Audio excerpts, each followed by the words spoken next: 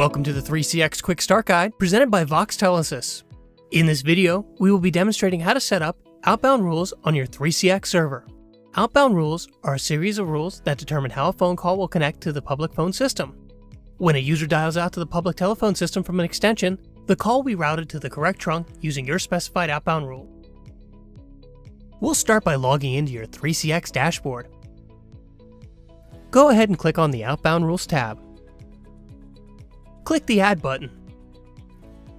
This rule will route calls to 10 and 11-digit numbers, so we will name it 10/11-digit rule.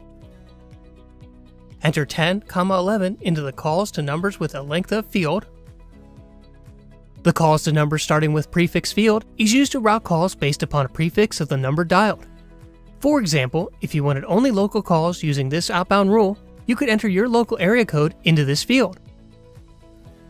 You could also enter 011 into this field if you wanted this outbound rule to handle international calling. It is very important that you specify which extensions can use this outbound rule. If you do not specify which extensions can use this outbound rule, your rule will be essentially useless.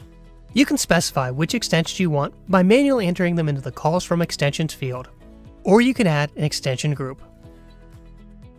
We suggest using extension groups to avoid having to change your outbound rule every time a new extension is added. In this example, we're going to apply the default group. Every extension added to this 3CX server is added to the default group.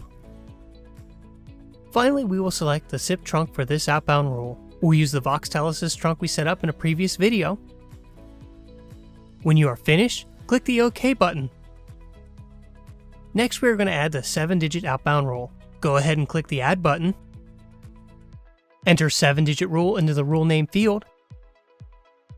Enter 7 into the calls to numbers with a length of field. For this example, we're going to apply the default extension group to this outbound rule. Set your SIP trunking provider to Voxtelesys. Enter your respective area code into the prepend field. Since our DIDs are for the 352 area code, we will enter 352 into the text field. Click OK when finished.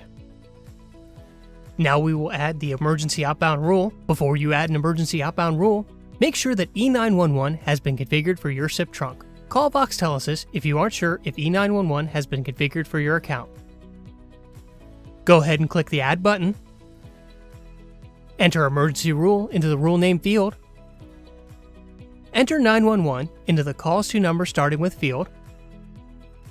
Enter 3 into the calls to numbers with a length of field. Make sure that you choose the extensions that can use this outbound rule. It is highly advised that you use the default extension group for the emergency rule. The default extension group should include all extensions on your PBX. This would allow all users to dial 911. Make sure you set Voxtelesys as your outbound route. Click the OK button when finished. We want to make sure that our emergency rule is the top priority and will be routed correctly.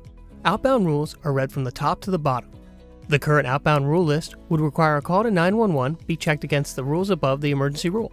If for some reason 911 matched one of those other rules and was incorrectly routed, the results could be disastrous.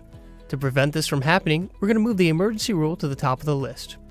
Click and select the emergency rule.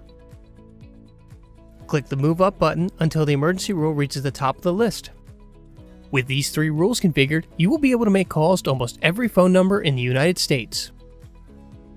If you have any further questions, please check out support.voxtelesys.com.